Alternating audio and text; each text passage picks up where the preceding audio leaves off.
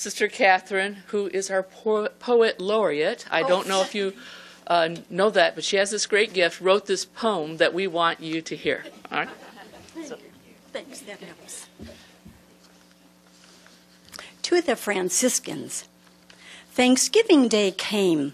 We sincerely gave thanks. We told God of our gratitude for vocation and grace and God's strength in the race, for the deep faith of which we are imbued.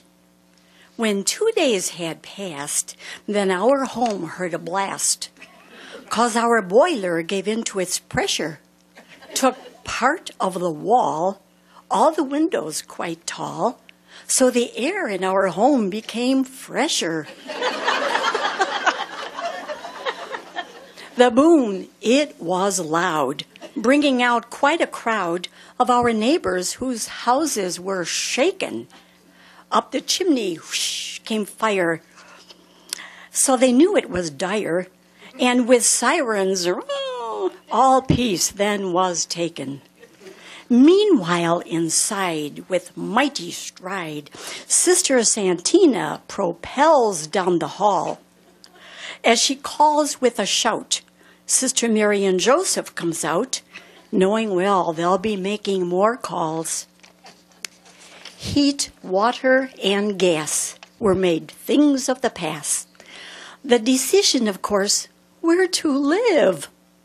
But where could we be to keep up ministry, since our home now resembled a sieve? Jean Patrice got the word, couldn't believe what she heard. Knowing well this response came from heaven, to not pull apart our Dominican heart, the Franciscans accepted all 7. Now, who would have thought, and who could believe, that this plan would be blessed with success? Our hosts made our beds to lay down weary heads.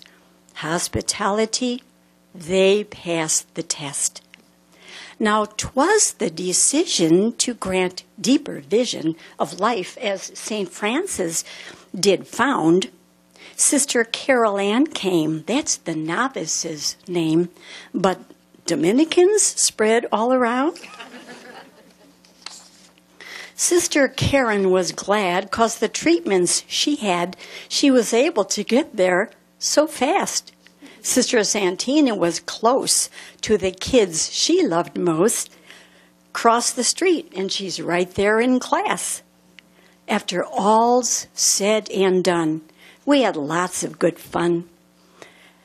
And the stories we shared are a treasure.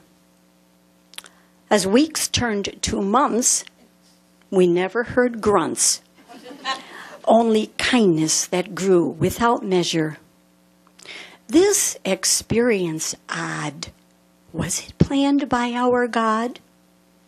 Some need for our souls we're confessing. By the gift of their home, it was God's care we've known. May God and St. Francis give blessing. Thank you.